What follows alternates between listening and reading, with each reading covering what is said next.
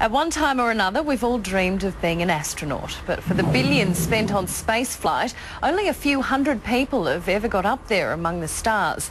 Now the price of space travel is coming down. Famous for pushing boundaries everywhere, Sir Richard Branson today revealed the world's first commercial spaceship.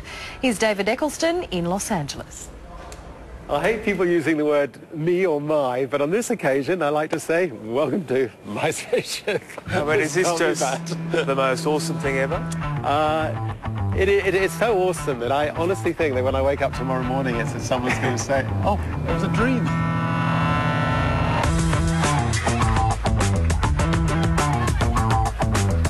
Richard Branson has never been afraid to dream. Building a global empire whilst always having fun.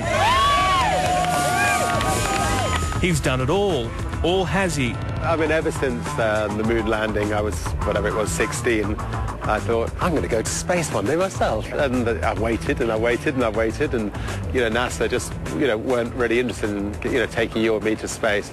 And then a few years ago, I thought, well, screw that. Let's just see if we can't try to build our own spaceship. So we shouldn't be surprised he's pushing boundaries again, taking one giant leap for mankind, unveiling the very first commercial spaceship, Virgin Galactic SSS-2 Enterprise. I wrote a book called Screw It, Let's Do It, and it's just about saying we will take people to space one day, and then spending years trying to overcome the problems to make it a reality.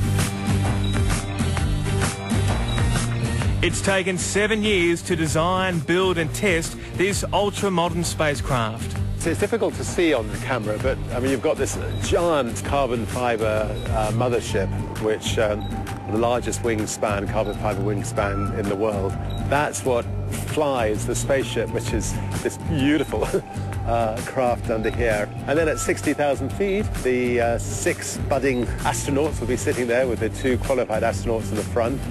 The spaceship will drop away for about 5 seconds. I suspect you'll go, oh, what something am I doing up here? And then the rocket fires, and within 8 seconds you'll be going at 2,500 miles an hour into space. I'm sure if you want a facelift, I'm sure you would sort that out all in one rush. And then deadly silence. I mean, you're in space, absolute silence, and you unbuckle and you look out of the windows. You float around, you marvel back at the Earth's atmosphere and the Earth itself, and you have the most incredible experience of your life. You might have to sell the family home, and maybe the grandmother, to get on the mothership. A price tag of $220,000. Now, that's crazy money, but already over 300 people have signed up to become an astronaut for a day.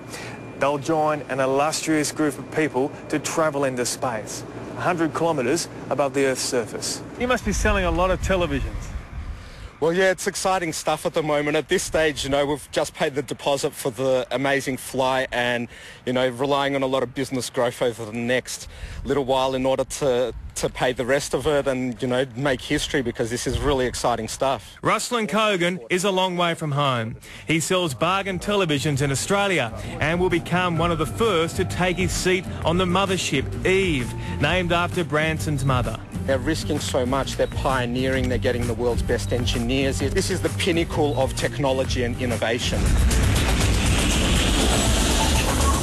Virgin Galactic's maiden voyage is still 2 years away. It's hoped in time the hefty boarding pass will become more affordable. Until then, many of us can still only dream. You want to go up? I don't have $200,000, but wow, look at that. What have you got? Let me have a look. Well, I've got some notes, a business card. A business card. Okay, that's about it, actually. Sorry about that, but it was a good idea. Now, if you were female, Yeah, I've heard that before, actually.